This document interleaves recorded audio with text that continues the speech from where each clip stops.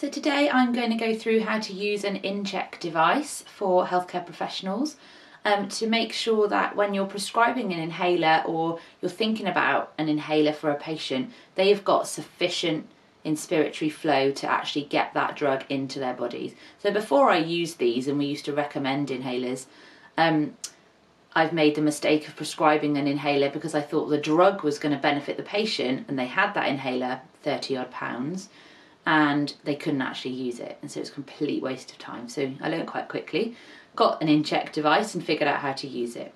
So it's got a weight in here and a red circle.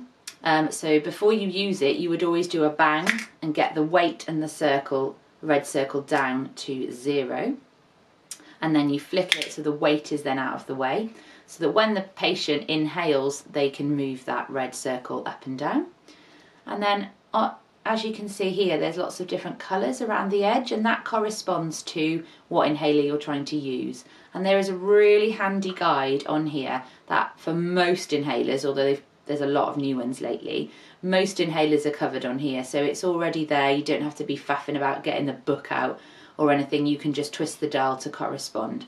So if you want to try someone on a meter dosed inhaler and actually practice their technique as well without using the drug a lot, you will turn it to an MDI onto 0 here, and you can see there's quite a big hole there for that inspiratory flow.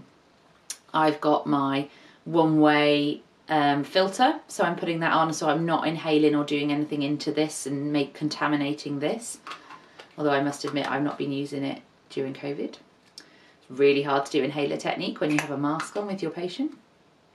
Okay, so that is ready to go once I've done my checks, and I'm just going to pretend I'm going to inhale a meter dosed inhaler.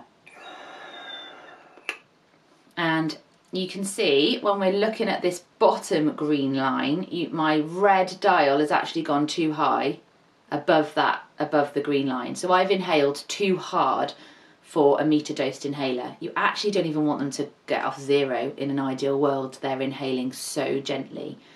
So the green zone's okay, but lower down is the best thing. So it's really practicing that low technique. So I'll have another go.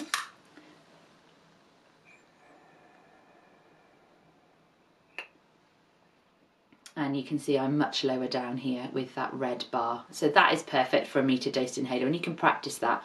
Although lots of patients find this quite a big mouthpiece and it's a different shape to the meter dosed inhaler, so sometimes you have to practice with different shapes as well.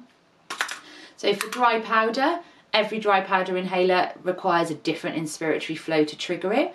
The harder ones, as it says on here, are the Handyhaler and the Easyhaler, ironically. So you always want to have a check before you go prescribing those ones. Don't just take the name for it, that's just good branding. So I'm just going to move the dial to high, which is the one with all the purple lines. So you line up your dial with this arrow here. So I know that I'm on high in line with this arrow. I've set my red dial to the bottom and my weight is out of the way. And then I'm going to pretend that I'm inhaling the Easyhaler.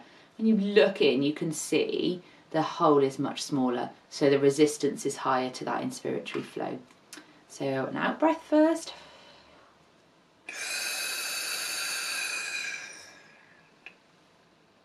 And I had to work quite hard. And I only got halfway. That shows that level of resistance, and I'm like fit and healthy and I exercise, so that is quite hard. I can feel that I've worked hard there, but not normally. They're only once or twice a day. But you do need to think twice. You want to make sure your patient on a good day can easily get the dose, because if they're having an exacerbation, they're not going to have the same inspiratory flow and they're not going to get their drug when they really need it. So you really need to think about that. So that is how you use the in-check. You need to be getting one-way spirometry tubes, not just your standard spirometry tubes, so you need to do a little bit of investigating to get the right equipment.